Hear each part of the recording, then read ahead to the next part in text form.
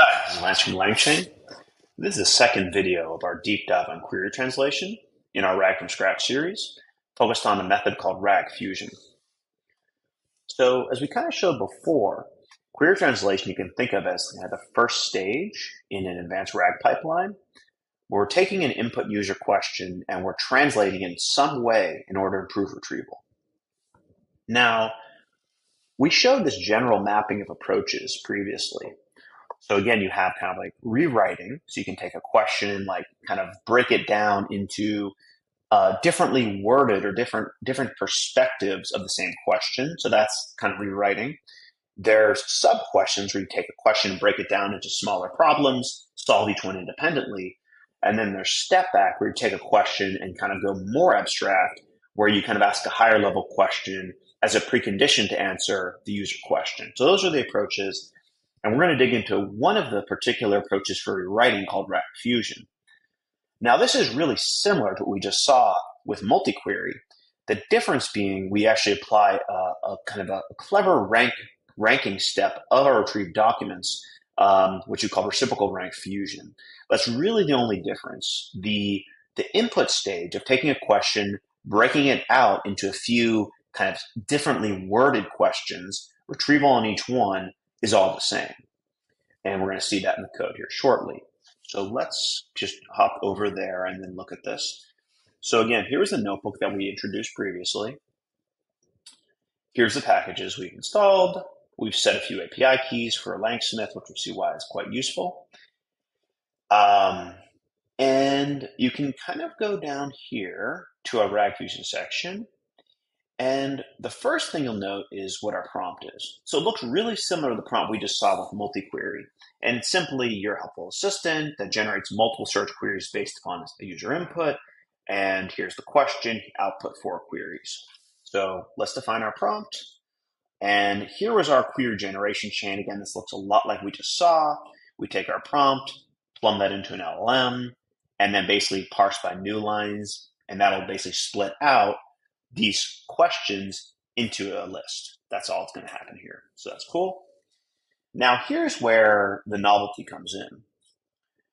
Each time we do retrieval from one of those questions, we're going to get back a list of documents from our retriever.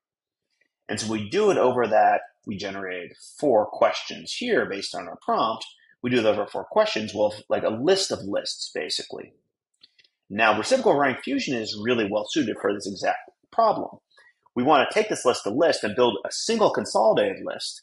And really all that's going on is it's looking at the documents in each list and kind of aggregating them into a final output ranking.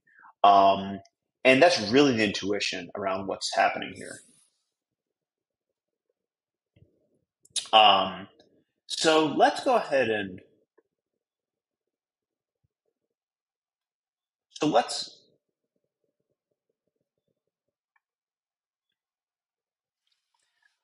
go ahead and look at that in some detail. So we can see we run retrieval. That's great. Now let's go over to Langsmith and have a look at what's going on here. So we can see that here was our prompt, your helpful assistant that generates multiple search queries based on a single input. And here is our search queries. And then here are our 4 retrievals. So that's really good. So we know that all is working. And then those retrievals simply went into this rank function and are correspondingly ranked to a final list of 6 unique ranked documents. That's really all we did.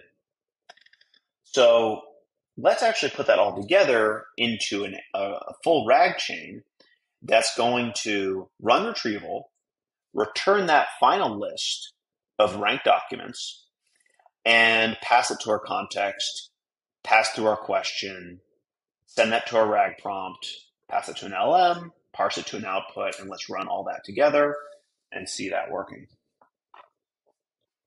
Cool. So there's our final answer.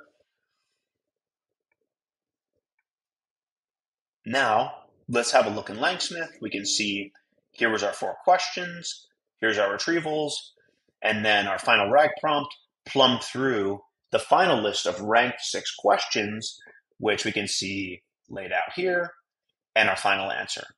So this can be really convenient, particularly if we're operating across like maybe different vector stores, or we want to do like retrieval across a large number of kind of differently worded questions. This reciprocal rank fusion step is really nice. For example, if we wanted to only take the top 3 documents or something, it can be really nice to build that consolidated ranking across all these independent retrievals, then pass that to LM for the final generation. So that's really the intuition about what's happening here. Thanks.